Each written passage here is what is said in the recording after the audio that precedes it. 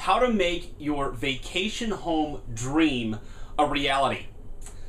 Don't worry, I'm not going to try to sell you some timeshare here. No, this is a video about how to not only find the right property, but convert that property into a vacation rental so that it actually becomes an investment that brings in money each month. So it makes you money and you can enjoy it as your vacation home. Hi, I'm Phil Pustiovsky with FreedomMentor.com. I'm a full-time real estate investor, real estate mentor and coach to many of the most successful real estate investors all across North America. I'm a best-selling author of the book, How to Be a Real Estate Investor. Thanks to you viewers, this YouTube channel is the #1 for real estate investing. And I'm very excited to share this topic with you because not only could it be a dream come true for many, but also it's something that I do personally. In fact, you're going to see up in this direction of the video, if you're watching on YouTube, this little eye symbol. And that actually will take you to the video of my vacation home, which is also a vacation rental. So a lot of what I'm going to share with you is some of the wisdom I've discovered from owning my own. Okay. What we're doing in this video, #1, is give you some rules of thumb so you can get a better understanding of how this works and under what scenarios the sweet spot is to turn a dream vacation home into an actual vacation rental that brings in money. Then we're going to talk about advantages, and we'll talk about the disadvantages and things that you need to look out for. All right, so let's talk about the rules first. Let's dive right in. Okay, the rules. The #1 rule that needs to be clarified when you're looking at different areas that you may consider to be the vacation home that is going to turn this dream into a reality is the legality of short-term renting. Okay, now this is very important because the places that are the most likely to be ideal for vacation renting tend to have a lot of hotels. They tend to be an economy based on tourism. And it could be that that specific area has rules, laws related to what you can and can't do as far as short-term renting. So short-term renting is going to be less than 1 month. Okay, that's the important distinction. Because any home, any private residence, you could rent on a month-to-month basis. But things get very different when you want to start doing either nightly or a certain number of nights, say 3 nights, 4 nights, something like that, all the way up to weekly. And that's really the zone of this vacation rental concept. And since you can rent it out for so much more money, that's how this thing comes together. So the legality is absolutely critical. So when you start looking at this concept in more detail, where you're looking at actual properties for sale and you're trying to run the numbers, make sure you talk to somebody local, whether it's a property manager or the actual city itself, and learn more about the legality of short-term renting, because this is a big detail. And in certain areas, they give out what they call transient rental licenses. And so if you don't have one of those licenses, you can't do this. Now, of course, you could try. The problem is going to be that you'll probably get caught. Because what makes this whole thing work these days is because there's a couple of websites out there, and I'll talk more about them throughout this video. VRBO and HomeAway.com, both of those are owned by the same company, and then Airbnb. And what they do is they allow you to list your property. They already have all the customers on there. They're already spending the money in Google AdWords and driving traffic through organic. And so they've already got the customer base. And so you get your listing on there and you do it right and you make it very attractive, the customers will come. But that also makes it very public. So if you're going to try to skirt the legality of the short-term rental rules in that specific area, you're going to get caught. So don't do it. Okay, #2. You need either a long or at least more than one peak season.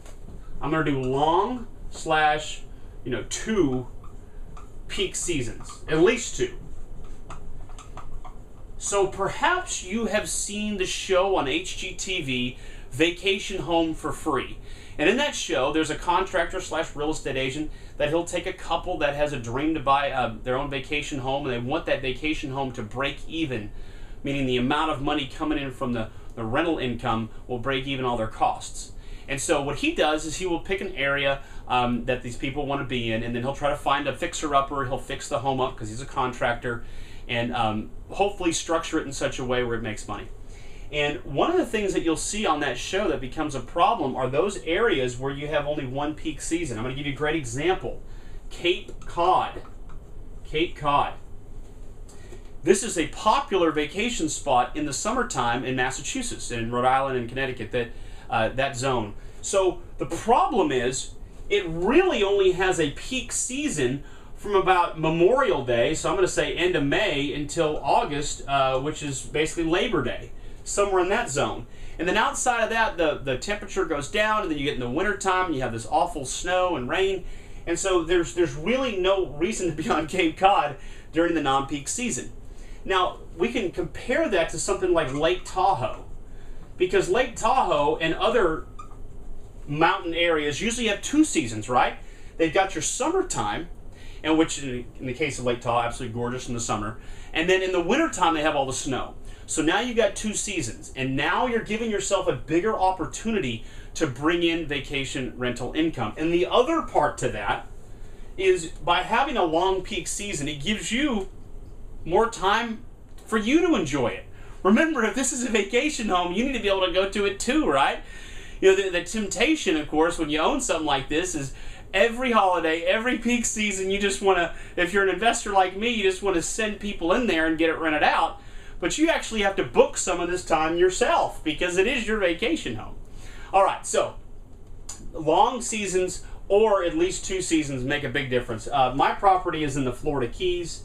Although there are many parts of Florida that it would fit for, the Florida Keys are kind of ideal because not only do you have two great seasons, you have the winter season and you have summer, but you also have times in between there where people are coming in there to go fishing because the fishing is so great, and there's other things that are going on down there, so that you just have a long season in which to pull money and get in more vacation rental income. Okay, these two rules alone are incredibly important. I'm going to throw in a third one, and that is that you probably want to stick to the ones where you've got some track record of success. Okay? Now, this is where we get into this VRBO, and I hope the video can show it. I don't know if this is too low down there. VRBO/HomeAway. And y'all, this is, you can write this down, but they're everywhere. It's not difficult. Just type in vacation rental and watch what happens. And then the other one is Airbnb. Okay, so these sites already have existing vacation rental owners who have posted their properties on there, and there already is people that have gone there and they've already booked.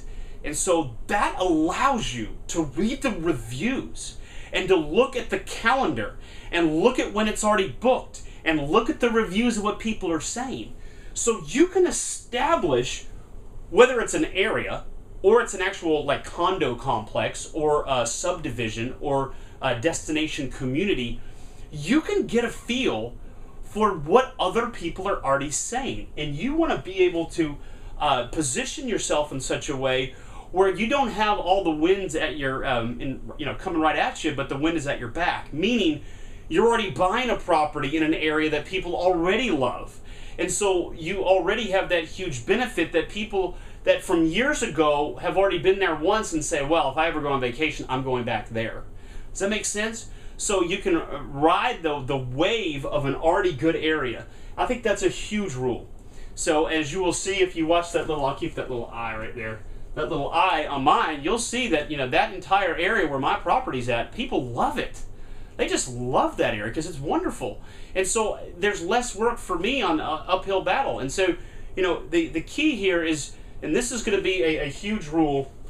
So that was the 1 through 3. Number 4 here is going to be this. This is going to go again. If you watch a lot of my videos, this is going to go against when I typically preach. Here we go. You want a great property at a fair price. Great property, fair price. Now, why is that such a deviation from what I teach? Well, if you've watched any of my other videos, I'm into the business of buying properties very cheap either fixing them up and selling them, fixing them up and renting them. Either way, looking for steals, stealing property basically, because I get such a good deal. And it's usually because the homeowner is in a crazy situation. So obviously we are taking care of our homeowners. We're not taking advantage of them in any way, but I use the word steal because it clicks in their mind. Sorry, but if you want your dream vacation home to actually cash flow well, to be in a very good area, and to do what it is that you want it to do from a vacation rental standpoint and be a place you want to call your vacation home, you're going to need to get a great property at a fair price. Meaning this might actually, I know, dare I say this, if you're a big fan of mine, you'll be shocked I'm about to say this, traditional purchase, boom. This might mean that you hire a real estate agent and you make offers and you go get a loan and all that traditional stuff. Is it possible to use creative techniques that I teach to find a great property and acquire it at a fair price with creative techniques? It is possible, but that's a needle within the largest haystack you can imagine. It is possible, but it's very difficult, and here's why. Because when you get into areas whereby they can vacation rent and make more money than what it's going to cost to own them, you don't have very many motivated sellers. They're not motivated because it's making them money in most cases, unless they have just completely ignored the concept of vacation renting, which that's possible, but it's rare because the better the area, the more vacation destination like it is, the more likely the people who actually own there have already figured out the concept of a vacation rental, or some property managers already hit them with 10 direct mail letters. So the concept here is you're going to have to find a great property, and you're not going to probably be able to steal it. You're going to have to go the traditional purchase route with an agent and a mortgage that you put your name to and all that stuff. But that's okay because it is your vacation home, so you can buy it from a loan perspective as a second home, and then you can later convert it to a vacation rental if you'd like. And the interest rate can be very low, but this kind of spills right into our drawback issue. It is going to be required that you probably have to be able to get a loan. Yes, you can use creative techniques, owner financing, subject to those kind of things. A lot harder to find that perfect home that's going to cash flow well as a vacation rental. So that is a drawback. However, this is just a rule that we've discovered from doing this for so long and running the numbers in so many different areas. So you've got to run the numbers. And you can do that easily if we go back to the idea that you can go to Airbnb, you can go to VRBO, HomeAway, and you can look what other people are charging. You can establish what those rates are, and you can start to do the numbers and work them out. And if you have a nice low interest rate on your mortgage, all the better. Okay, so those are the main rules. Now let's get into, of course, the advantages. Some of these are pretty obvious. What are our advantages? Well, the first thing is this. You can own a vacation home and not feel like you're just blowing money on some vacation home. No, because it's an investment. So the first big advantage is that it's an investment. It can make you money. Yes, it's a rental property, so you get all those benefits of depreciation.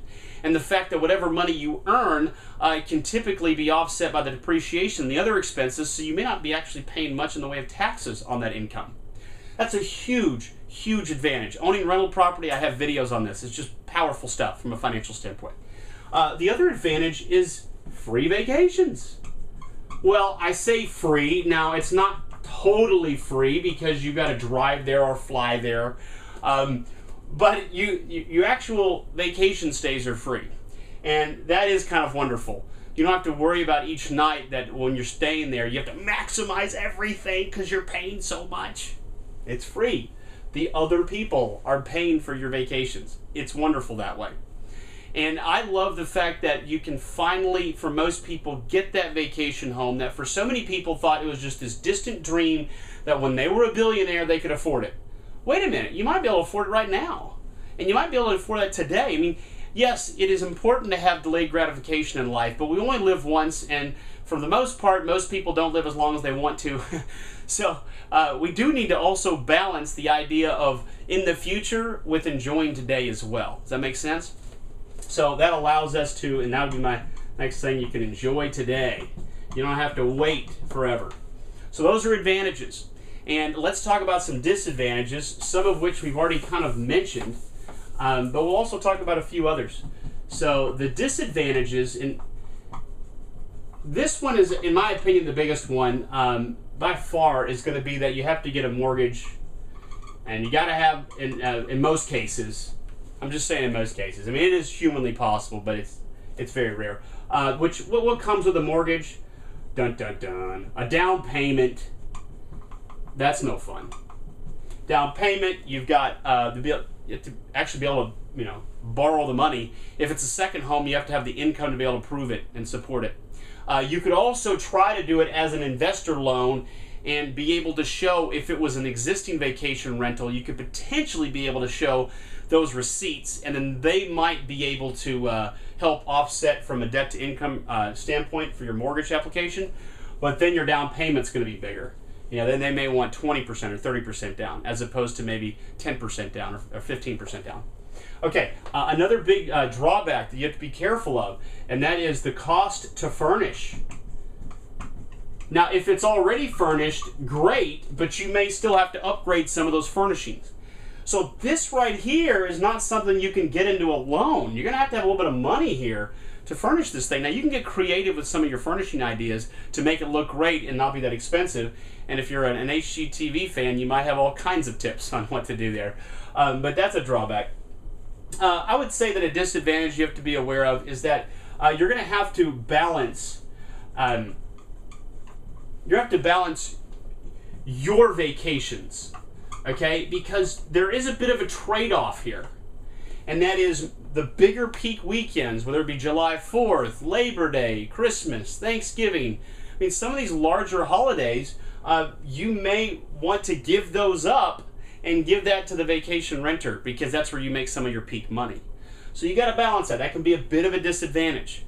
However, if it's making you money each month and your vacations are free, it's probably worth it.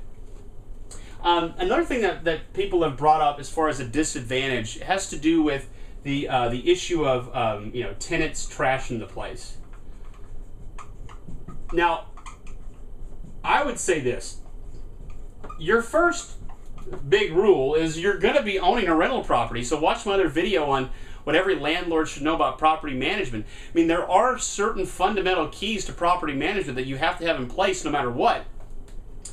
But here's the thing. You're going to get a damage deposit in most cases, especially with the Airbnb, VRBO, HomeAway world.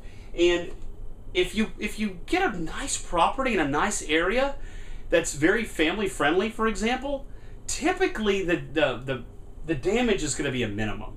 I mean, how much damage can they really do in a week? Now, again, if it's this crazy party and the people are on drugs and they just go completely bonkers, that's different, right? But if you're in a family-friendly area that is not huge on drugs and craziness, maybe the exact opposite of Las Vegas Strip, so anywhere but the Strip of Las Vegas, right? Then you're probably going to be, this is going to be minimized. And here's the thing, and this is what I love. I should have put this as an advantage. One of the things about property management that's so key is you have to keep an eye on things. Well, if it's your vacation home, you're going to keep an eye on it because you're going to get there from time to time. And so little things you might be able to do. You might be able to touch up things here and there with the paintbrush and little things, and it won't take up much time. So I don't know that this is that big of a disadvantage. There are ways that you protect yourself here, but in comparison to a normal rental, where if they don't pay you and they won't get out, you have to evict them, with this stuff, it's great. Very different world getting these people out of here. It's like the hotel business. If you don't pay your hotel bill, they can just hire a cop to knock on the door and get your butt out of there. So it's definitely a different world as far as being able to get the people out of there quickly, not the eviction process. And if they trash the place, they're not going to be there very long, and there's not that much they can do to trash the place. Yes, this is going to get a little bit more worn down. Yes, it will. But that means things like this. Maybe you don't put carpet everywhere, right? Maybe you put laminate. Maybe you put hardwoods. So there's some things you can do for the long term that can help you with that. I guess another disadvantage is you can't have the entire house fully stocked the way your current home is with clothes already in the drawer. You actually have to put your clothes from your original home into a suitcase when you go to your vacation home. But again, these are minor little details. Okay, so those are the disadvantages. We talked about the advantages. Again, you can head over to my property, hit that little eye in the top right corner. I guess, yeah, it's your top right corner. And you can check that out. And what I look for, of course, is to make money. So you may be thinking, well, what's the minimum profit you want to make? Well, I think that really just depends on where you're paying for it. But I like to make, at least 20%, 10 to 20% overall cash flow each month, if humanly possible. Some things to keep in mind: you're going to have utilities. That's an additional expense each month. Certainly, you're going to have your taxes, your insurance, your mortgage payment if you got a mortgage. But then I recommend you put a property manager in place. Let me just call these tips. Okay, so I think you put a property manager in place. Have that property manager have them go ahead and answer all the inquiries on your HomeAway, VRBO, and Airbnb. Go ahead and have them handle all that. Have them do the check-ins and the check-outs and all that stuff. Make sure that you pick a place that's going to be nice enough so that you're going to attract the right tenants. So it needs to be nice, right? Nice area, higher end. It doesn't need to be the bargain basement vacation. The problem there is, again, you could run into more problems there. Now, it's not always the case, but nicer, especially family friendly, is usually better for the long haul. We already talked about utilities. There's just more expenses that go into things like not only utilities. You have like the washer dryer. These things go bad, right? Because these people don't always treat it as nicely as yours. So you've got some extra expenses that you need to throw into your overall calculation. But if you really study the numbers and you look at the other ones that are listed, and you look at when they're rented and when they're not, you will get a much better understanding of exactly what you can pull in. And then my vote is going to be crank up the marketing once you own it. What that means is you pay full blast for VRBO and HomeAway. You don't really pay full blast for Airbnb; they just charge you 3%. But just crank it up. I did great pictures with the photographer. I did a professional video. You don't always have to do professional video, but those kind of things make a difference. You want these people, when they get there, to look at your property and want it before anybody else's. I don't necessarily think you should price yours lower than everybody else's. Just make yours pretty and inviting so they want to get yours rather than somebody else. Little things can make a big difference, such as, in my case, I've got bikes, I got paddle boards. By the way, I use this stuff myself anyway, so it's kind of cool. These become kind of like a tax deduction, right? Because they're all for your rental property, but they're also something you get to enjoy when you're there. So do the little extras, the little things that are going to make a difference. And make sure you study this stuff to figure out what people want. Talk to a couple property managers around there. Interview them and ask them what really makes the difference. Why does some rent for a lot more and they're more likely to get rented than everybody else? It makes a huge difference. That's what's so beautiful about this. You can really study this in great detail, so when you actually make the leap and close and purchase, you know what you're getting yourself into. In most cases, if you've done your homework right, it usually ends up better than you think. A lot of people worry about the place getting trashed. Usually they leave more than they take, okay? They will leave bottles of wine. They will leave bottles of water. They leave all kinds of stuff. So believe it or not, it actually ends up better than you think once you've closed on it. But you want to take the worst case scenario when you first close, and then you just watch as it turns out better than you expected. All right, well, long video, but I hope this gives you some concrete wisdom on exactly how to turn your vacation home dream into a reality. Again, I'm Phil Pustiowski with FreedomMentor.com. Learn more about us at that website, or grab my book, How to Be a Real Estate Investor. Some great wisdom on there as well. Check out some more of these YouTube videos. If you've got any questions or comments, put those just below this video. I try to carve out time out of my schedule to answer YouTube comments, so I'll do the best I can. Thanks so much for watching. Also, check out the the video that I have on my personal vacation property, so you can get a better understanding of what to do with yours. I hopefully give you some good tips by studying mine. Thanks for watching, everybody, and I'll see you in the next video.